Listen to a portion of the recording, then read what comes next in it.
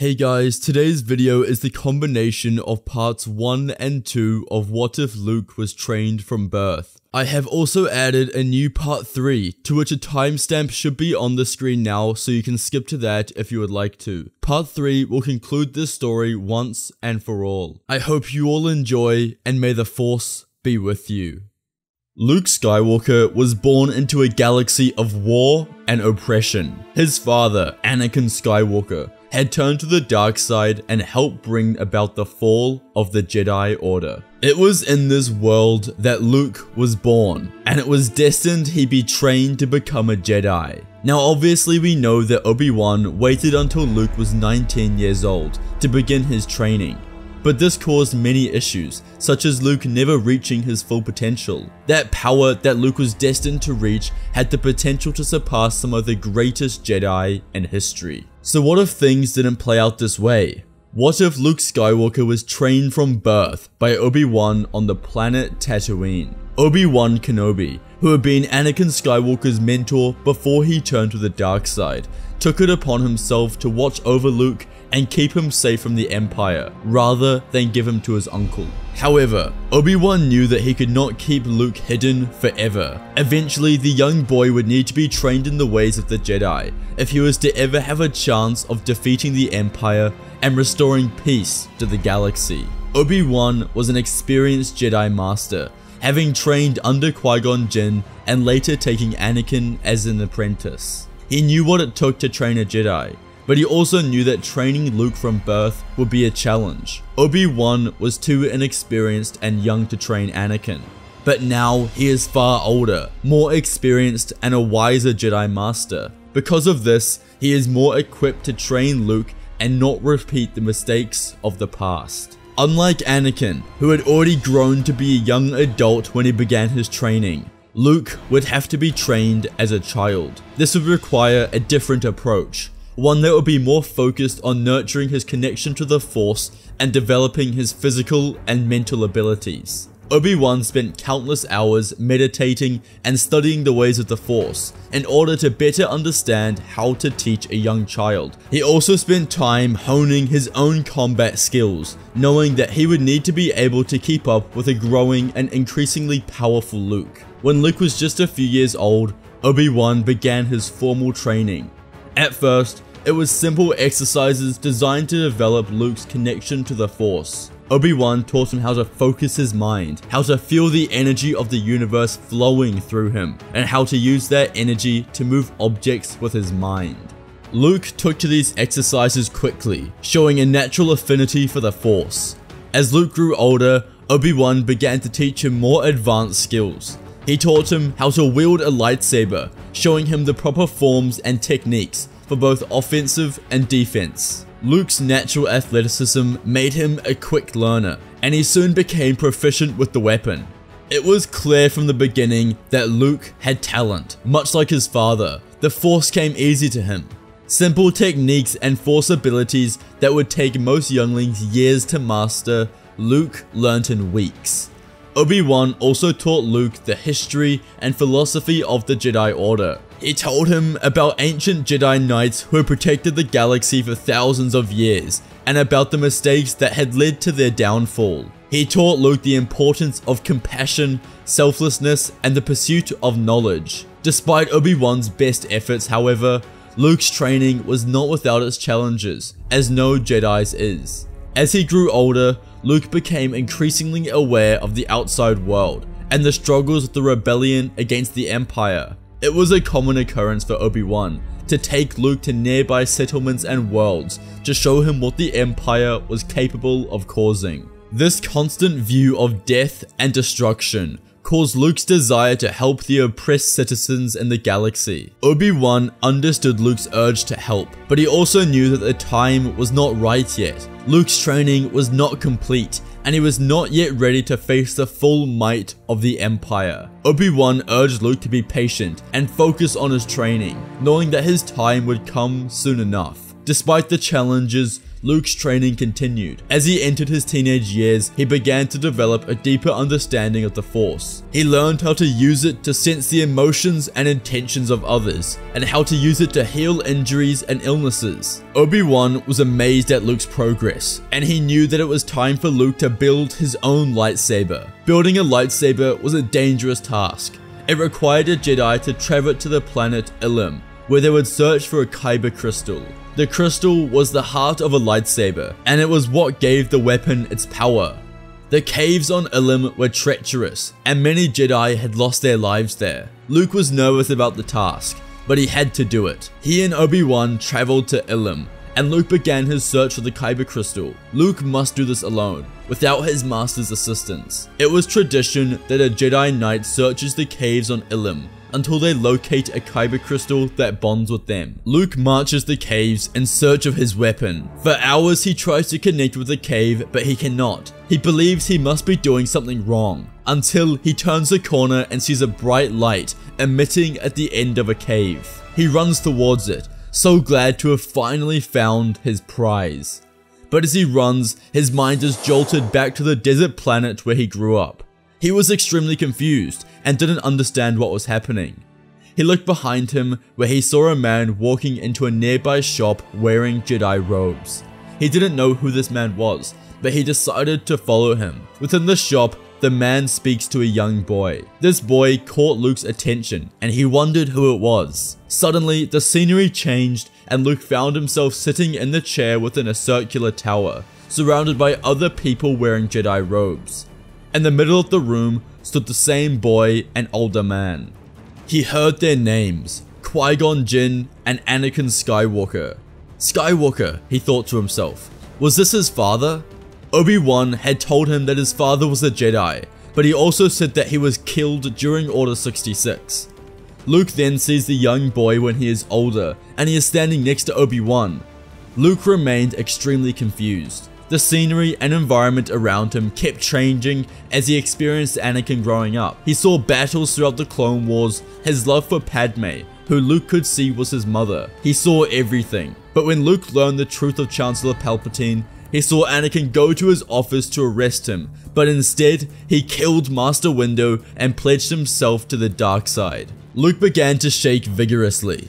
This wasn't true. These visions were lying to him. His father could never do these things that he was witnessing. Luke followed his father as he ravaged the Jedi Temple and killed any Jedi in sight. Anakin went to Mustafar, where he choked his wife to the ground unconscious and fought Obi-Wan. And then he saw Obi-Wan slice him to the ground defeated. It was done. Luke stares in horror as the mask of Darth Vader is placed on his father's head. Luke returns to Ilum and is gasping for air. Obi-Wan had lied to him, he thought. As he looked at his hands, he saw his kyber crystal resting within his palms. He'd succeeded in getting his kyber crystal, but why had the Force shown him his father? He turned to leave the cave when his mind was once again shot across the galaxy and placed on a dark world. Luke was an inanimate object. The Force was guiding his movements. He saw Vader calling to him. Vader called Luke his son and told him to come to Moraband immediately. And with that, Luke ran out of the caves.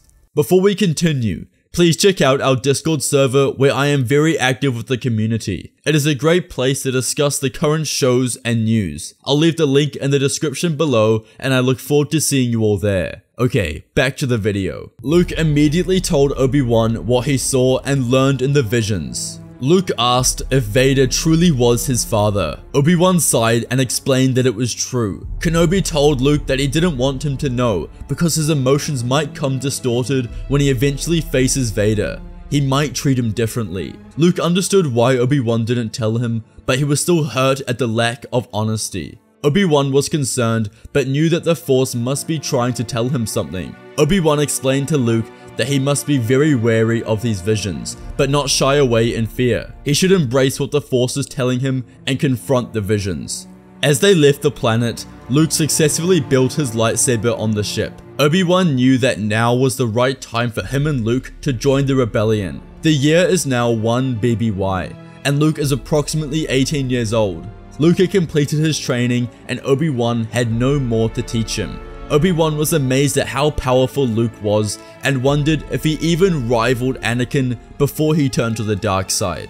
At this point, the rebellion had slowly been making progress throughout the galaxy, disrupting the Empire's expansion and causing as much disturbance as possible. The rebel fleet was now the largest it had ever been and had lots of backing from various corners of the galaxy. But the Empire was also extremely large and powerful and had a strong grip on the galaxy. They ruled with fear and terror to maintain order and loyalty throughout the numerous systems they controlled. Luke and Obi-Wan met up with the rebellion, who warmly welcomed them. Luke continued to talk to his master about the visions that he saw. Obi-Wan finally said that they will go to Moraband in order to discover what the visions were trying to tell him, just so they can put Luke's mind at rest. Obi-Wan had doubts of the validity of Luke's dreams, but could tell they were getting into Luke's mind, so they decided they must be addressed.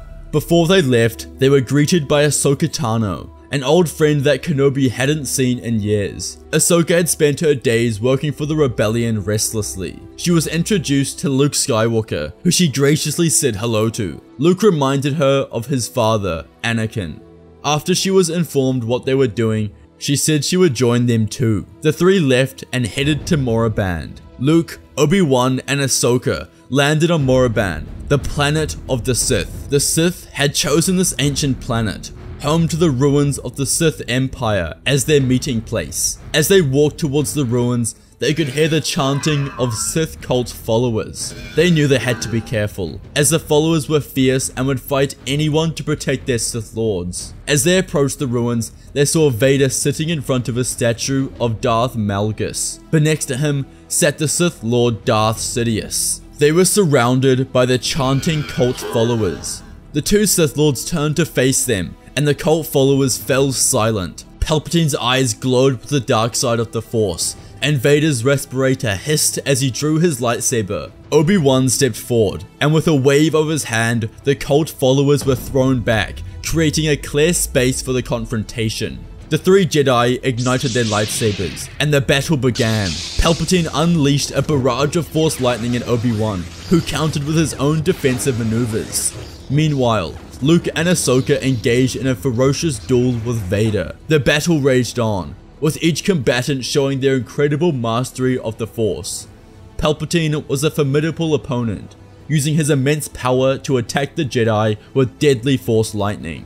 Obi-Wan was barely holding his own, and it was clear that he was outmatched by the Sith Lord. Luke wasn't just holding his own against Vader, but using his Chosen One genes to outmatch him. Because Luke was trained from birth, his powers were far stronger than what we see in the original trilogy. Many years ago, when Ahsoka was a Padawan to Anakin Skywalker, Anakin had taught her how to face larger opponents. She knew what moves and steps to take in order to duel Vader and win. As he swung the blade at her, there was a sense of familiarity that made her think Anakin was still in there somewhere.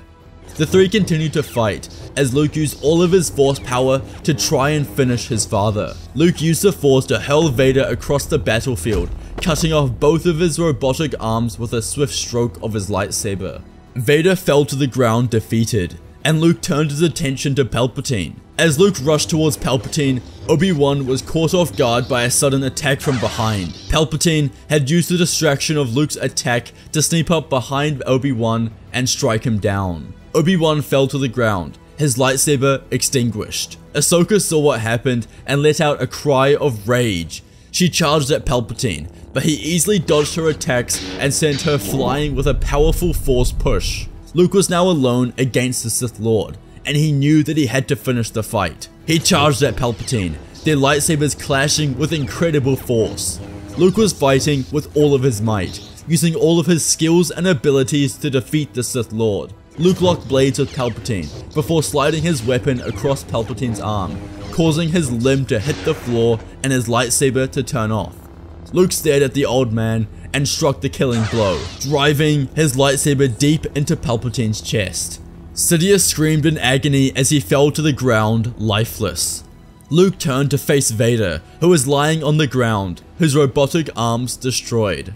Ahsoka had returned to her feet as she and Luke marched over to him. They could see the face of Anakin Skywalker beneath the mask. He was still alive, and the wise choice would be to finish him off for good. But neither could do it. For Luke, this was his father, and for Ahsoka, it was the man who used to be her best friend and master. They decided to leave him there and not kill him. As Luke turned away, he says, "Goodbye, father." This shocked Vader to his very core, and he began to hiss and groan for Luke to come back. But it was too late. Luke was gone. The Sith were defeated, and the Empire would surely fall quickly now. In their mind, there was no one left to lead the Empire now that Palpatine was dead. But neither of them ever considered that Grand Admiral Thrawn would take Palpatine's place.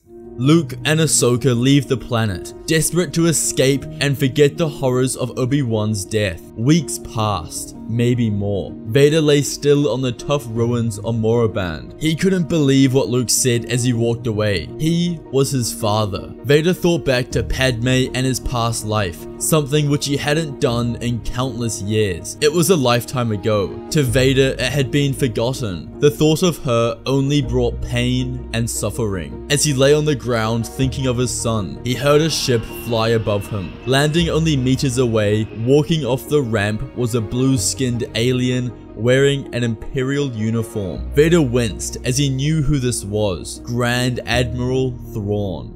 Thrawn greeted Vader as he motioned his head towards Palpatine's desiccating body. He was dead. He ordered his troops to recover Vader and bring him on board. They leave the planet and head straight for a medical center. Vader is taken into operation. His remaining metal limbs are removed and his helmet is torn from his face. He was a mere broken man, lying on his deathbed, begging for death. Though Thrawn would not grant him that satisfaction, the droids operating on him begin to slowly rebuild him, enhancing his suit and making it even stronger, a process that Palpatine was against allowing Vader to do after his fatal loss to Obi-Wan on Mustafar. But Thrawn had a different perspective. If Vader could become as powerful as his talents allowed, then the Grand Admiral could rule the galaxy even faster. That was Thrawn's plan, to succeed Palpatine as Emperor of the Galaxy. He believed that having Vader under his command was a crucial stepping stone to this achievement. Darth Vader rose from his medical station and was reborn. All that was left was reinforcing the dark side within Vader. To reintroduce the dark side within Vader, Thrawn forces him to watch clips from his old life. He knew that Vader was previously Anakin Skywalker. Thrawn was cunning and knew the minds of Sith Lords. They were driven by anger and passion, through Thrawn forcing Vader to re-experience all that he had lost in his life again. Both of those emotions would rise, and with that, his hatred and lust to attach himself to darkness will be complete. Lord Vader remains entrenched in the dark side, with endless hate. Meanwhile, Luke and Ahsoka have reunited with the rebels and shared what happened with Vader and Palpatine. The rebellion was in a fantastic position to win the war at this point. With Palpatine and Vader out of the picture, they could focus on securing control over the galaxy. Princess Leia, a high general within the rebellion,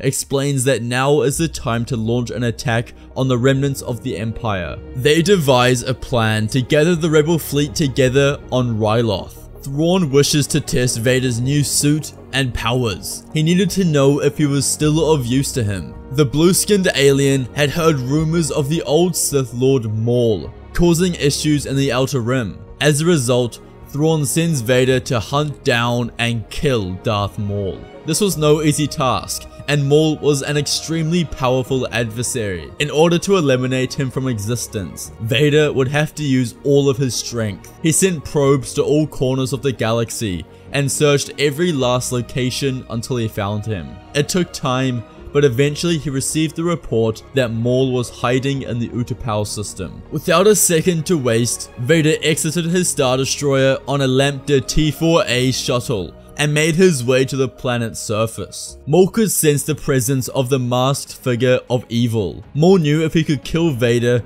then he could take his place. The two Sith Lords stood face to face on the barren, rocky surface of Utapau. Darth Maul, with his double-bladed lightsaber ignited, exuded a fierce energy that could be felt in the air. Darth Vader, on the other hand, stood tall and intimidating in his new suit, his crimson lightsaber glowing menacingly in his hand. As the two began to circle each other, Maul made the first move, charging towards Vader with incredible speed. The two exchanged a series of blows. The sound of their lightsabers clashing echoed throughout the surrounding canyons. Maul's acrobatic fighting style made him a formidable opponent, but Vader's raw strength and power were unmatched. As the fight progressed, Vader began to gain the upper hand, slowly pushing Maul back with each attack. With a fierce yell, Vader lunged towards Maul, delivering a powerful strike that knocked Maul's lightsaber out of his hand.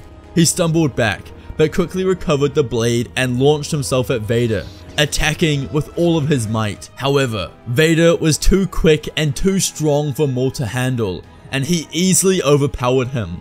With one final crushing blow, Vader brought his lightsaber down upon Maul's neck, cutting him down in a spectacular explosion of sparks and debris. As Maul's lifeless body lay on the floor, Vader stood over him, breathing heavily. He had emerged victorious, proving himself to be the true master of the dark side. Vader returned to Thrawn victorious, much to Thrawn's delight. He informs Vader that now was the time to end the rebellion for good.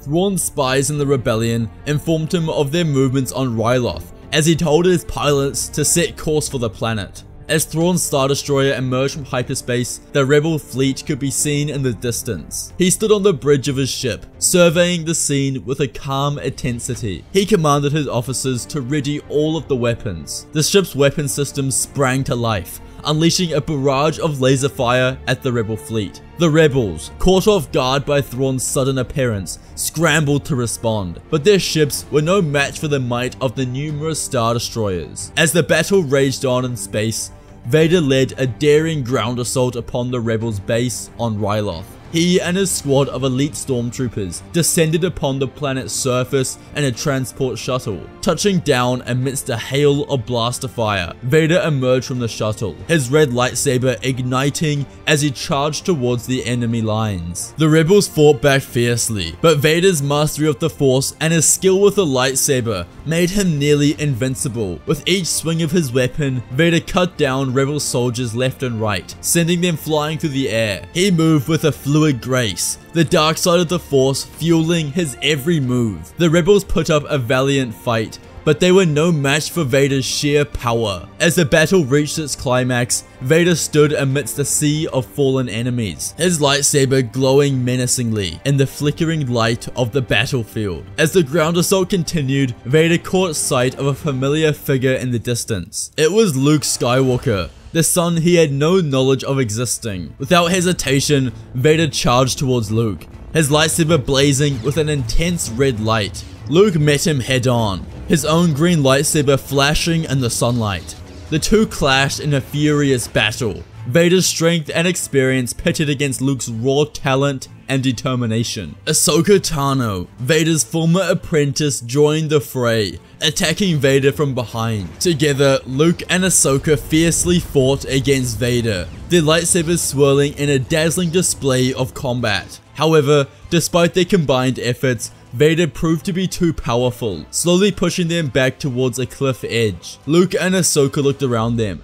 They were losing. The stormtroopers had made extreme progress on the ground, and they were receiving word that Thrawn had overrun the rebel fleet in space. It was over. They couldn't win. All that was left was surviving in hopes of living to fight another day. In a final, desperate move, Ahsoka sacrificed herself to save Luke and the remaining rebels. She launched herself at Vader, distracting him long enough for Luke to get the rest of the rebels out and escape. As Vader turned his attention to Ahsoka, it was clear that her sacrifice had made an impact. He cut her sabers down and took her into custody by throwing her aboard his ship. With a triumphant roar, Vader signaled to his troops to regroup. His mission was accomplished. Meanwhile, in space, Thrawn's Star Destroyer emerged victorious, having decimated the Rebels' fleet and established Imperial control over the galaxy once again. The remaining Rebels had managed to flee, but they had lost over 80% of their fleet,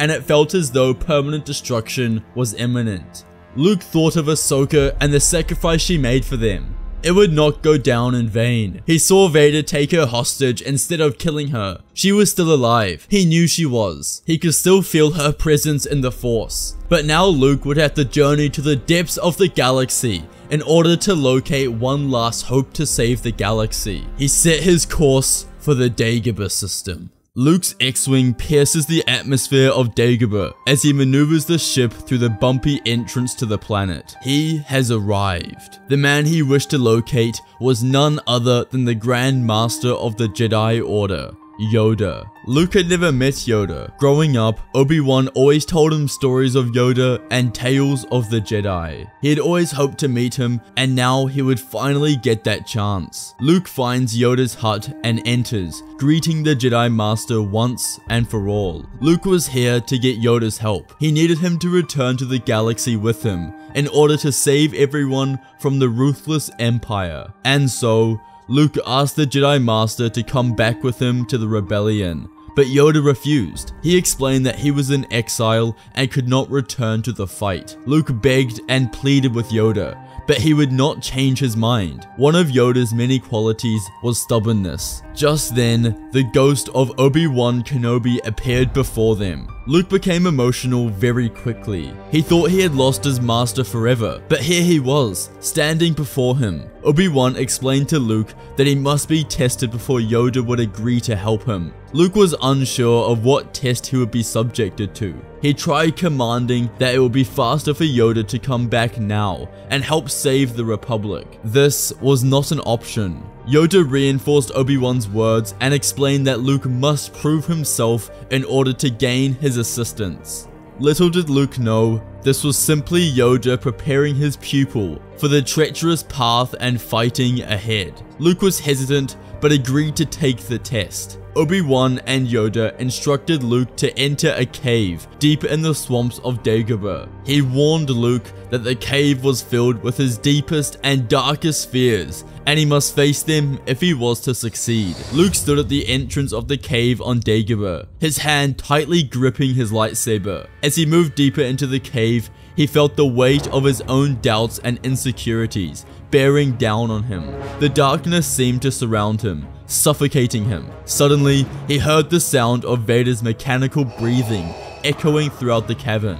He turned, his lightsaber igniting in response. There, standing before him, was the dark figure of his father. Vader stared at him with cold, lifeless eyes, his presence suffocating. Luke's grip on his lightsaber tightened, ready to fight his father. But before he could make a move, Vader disappeared. Luke continued forward, cautiously making his way through the cave. He could feel the presence of Vader all around him, always just out of reach. As he moved deeper into the cave, his fear and doubt began to take over, making it difficult for him to see or think clearly. Suddenly, Vader appeared again, this time standing directly in front of him. Their eyes met, and Luke's grip on his lightsaber tightened once again. He knew that this was a test that he must pass if he was to become a Jedi. Luke stood there, facing the looming figure of his father. Suddenly, Luke closed his eyes and let the light side of the Force surround him. He felt a sense of calm and clarity wash over him, and he knew what he had to do. He turned his lightsaber off and spoke out loud. He said, "It's okay that Lord Vader is my father. Just because I'm his son doesn't mean that I am destined to join the dark side." As he spoke these words, Luke felt a powerful surge of energy flow through him, and when he opened his eyes, he knew that he had passed the trial. Vader had disappeared, and Luke was left standing alone in the cave. But he was no longer alone. He knew that he had the strength and courage to face whatever challenges lay ahead, and that he would do with the power of the light side of the Force. With a newfound sense of purpose, Luke made his way out of the cave and rejoined Yoda in his hut. Yoda was extremely proud of Luke and explained that he was ready. The two left Dagobah and joined back with the remaining rebellion fleet. Together, Luke, Yoda, and the rebels formulated a plan to locate and destroy the Empire's ultimate weapon, the Death Star. They had received the Death Star's plans and discovered a weakness in the station's defenses and knew that they could exploit it. They expected that Ahsoka would be held prisoner on the Death Star, as this was considered the most powerful weapon in history and impenetrable, thus the perfect prison. Although the story is now taking place around the time of Return of the Jedi, the Death Star they are about to face is still the first Death Star that we see in A New Hope, as in this story, that never got destroyed. The plan was for Luke and Yoda to sneak on board the Death Star, rescue Ahsoka Tano, and then confront Vader and Grand Admiral Thrawn. The rebels would then launch an attack on the station and destroy it from the outside. The operation began, one final mission for the fate of the galaxy. Luke and Yoda managed to board the space station using clone armor and droid disguises. They make their way to the prison section on the station, where they are hoping to find Ahsoka. The two Jedi open every single cell until Yoda could feel a strong presence behind the door he was about to open. He knew she was in there. Using the Force, he opened the door and found her lying on the bed. She raced to her feet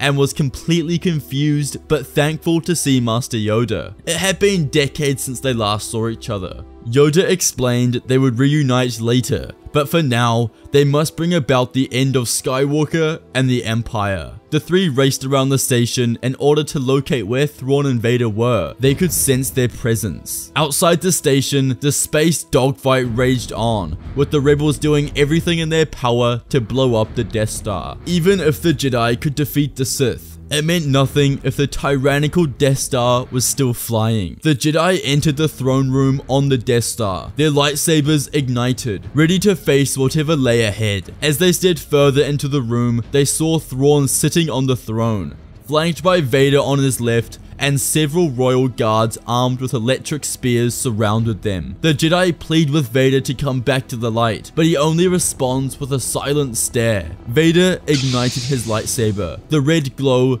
illuminated the room. The fight began in earnest. As Yoda engaged Vader in lightsaber duel, it became clear that Vader was more powerful and skilled than Yoda had anticipated. Vader was using all of his strength to overpower the small and agile Jedi Master. Yoda was doing his best to keep up with Vader's attacks, but it was becoming increasingly difficult. Vader was using his brute strength and aggressive style to drive Yoda back, putting the old Jedi on the defensive. Despite his best efforts, Yoda couldn't match Vader's power, and his moves became more and more defensive as the fight went on. Yoda hadn't held a lightsaber in over 20 years, which made his power significantly weaker to the Sith Lord, who had been slaughtering Jedi for a better part of 2 decades. Yoda misplaces his lightsaber, and Vader cuts his small arm off. Yoda winces in pain as he is thrown into the wall,